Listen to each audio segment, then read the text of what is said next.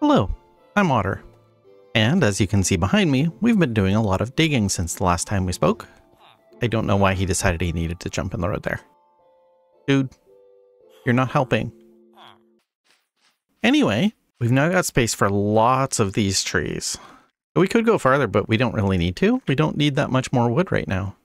What I've actually been using most of it for is just turning moss into puzzle, which I can turn into dirt, and I'm building up dirt because eventually I'm going to build some proper fields in this area. Anyways, over here, we are setting up a dwarven iron farm. We still have more digging to do. So much digging. Seriously. Almost 40,000 deep slate so far in this world. That's a lot of deep slate. I have dug so much. Anyway, there's still more to do. So the plan for today was to continue that digging and set up that iron farm because it's very important that we start getting a good source of iron.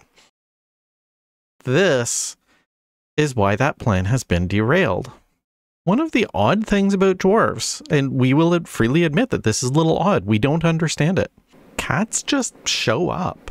Wherever you get enough dwarves congregating, you'll find cats, and they just appear out of nowhere.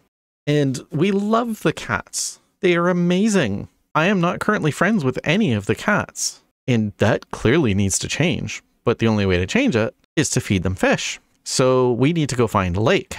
Luckily, I found a lake just a little while ago. In addition to the iron farm, I am preparing to expand this area out that way quite a bit because you don't want your dwarves living too near to the iron farm. It's noisy, it's unpleasant. They don't enjoy it. So we want to make sure that we move kind of this direction. Done a lot of exploring all through here and lit up the area. It's not fully lit yet. We found another geode.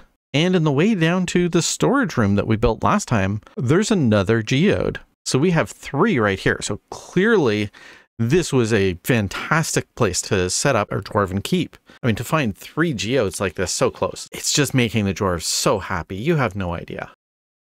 Anyway, the geode is not why we're here. This little lake is why we're here. Fishing inside a cavern isn't nearly as efficient as, fishing out in the rest of the world where you've got, sunlight above you and stuff. But I don't really want to be out in the rest of the world where there's sunlight and stuff. I'm a dwarf. I want to stay where it's nice and cozy.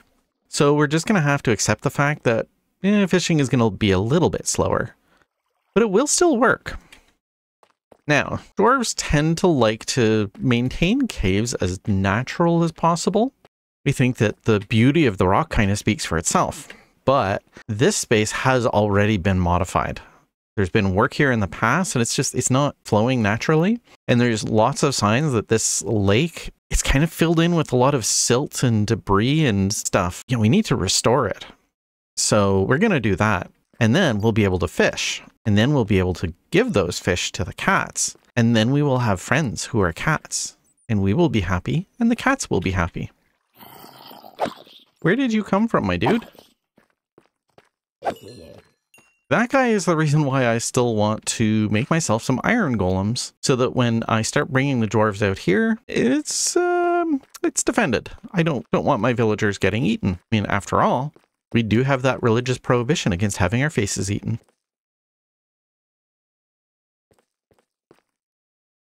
I think the first thing I'm going to do is take this pillar out.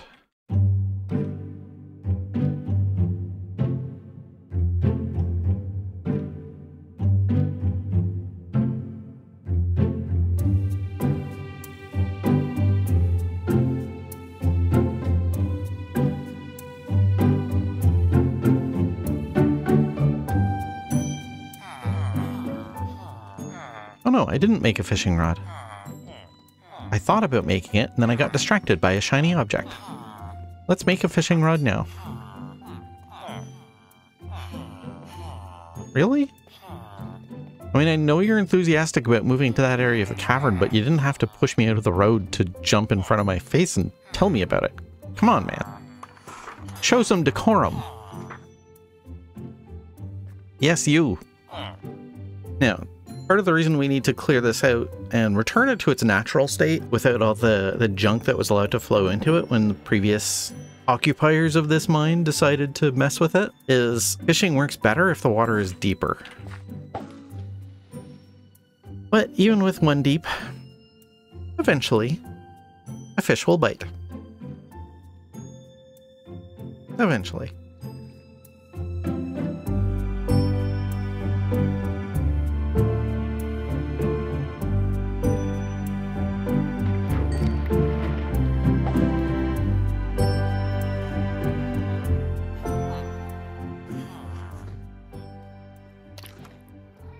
Woohoo!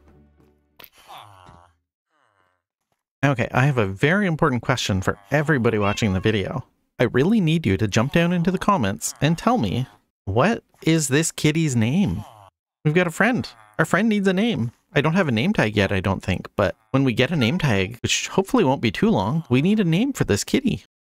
I don't think I showed this in the second episode, but when I finally managed to get Silk Touch on my pickaxe, and the plan was to run out at night and get myself some grass because it looks better, and we're going to need it eventually for farm animals. I got Silk Touch, came up the stairs, and standing right here was an Enderman holding a grass block, so I didn't even have to go outside. Let's make sure we harvest the small drip leaves. I'm less concerned about the big drip leaves. I want to harvest them if we can, but, you know, it is what it is. But the small drip leaves are irreplaceable.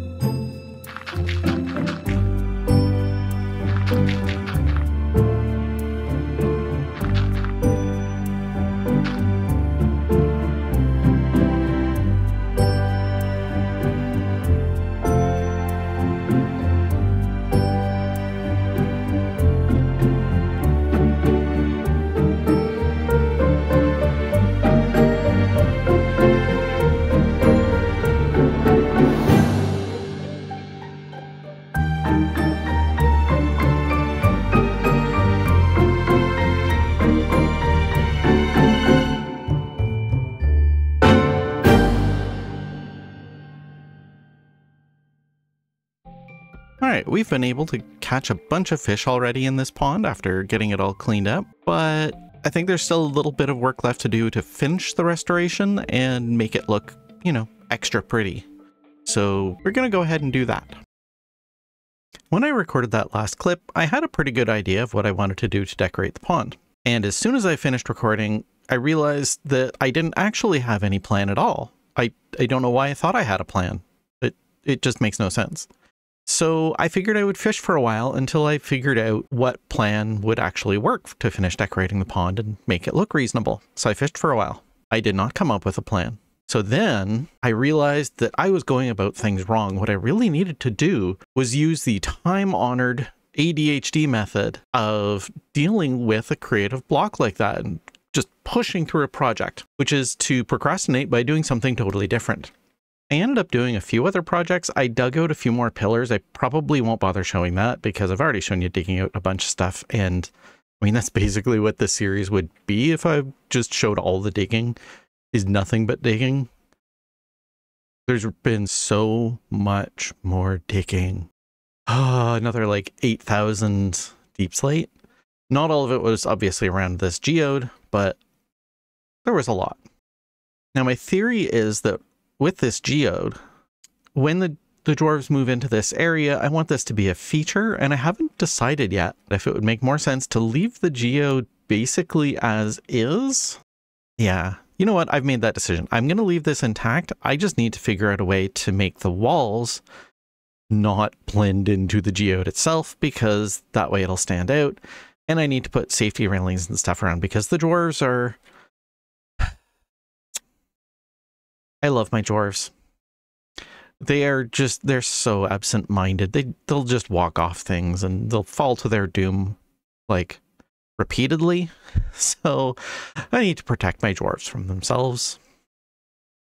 I already fell in once myself while recording this clip, so, you know, that happens. I also spent a bunch of time digging out this space. And after I dug a fair bit, The dwarves and I were talking and we realized that this would make a fantastic great hall. I mean, can't you imagine just multiple levels of dwarven shops and homes and stuff along here? It would look amazing. But that would be too close to where we were thinking of putting the iron farm. So that meant that we had to find a new home for the iron farm. And it makes a lot of sense actually to move it to the spawn chunks because then it's always loaded. So if we go on an adventure, say to a stronghold, you know, the whole time that we're journeying, we're still going to be getting iron. So we've decided that that's probably the best plan. That's what we're going to go with, which just meant digging out a tunnel to spawn.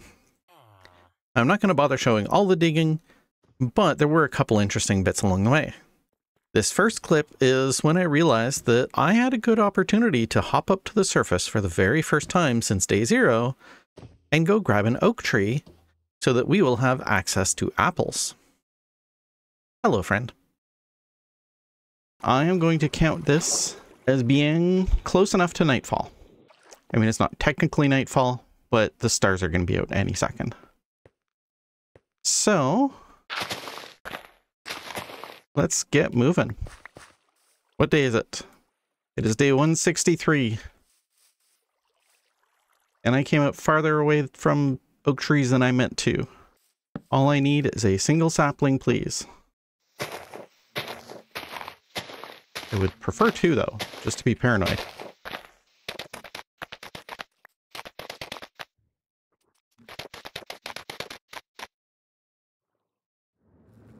Ugh.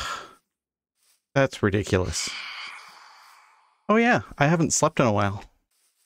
No thank you, phantoms. Ah! Stop it! I didn't say you could do that. And then the other interesting thing... You know what? I'll just let past Otter explain it. We've made it all the way to spawn. I think 00 is like right on this block or something. Anyway, along the way, I have found that at spawn, we have dripstone caves. And this is actually going to be really useful for the pond. I hadn't thought about it, and I don't know why, because it's obviously going to work really well. So I'm going to harvest a bunch more while I'm here.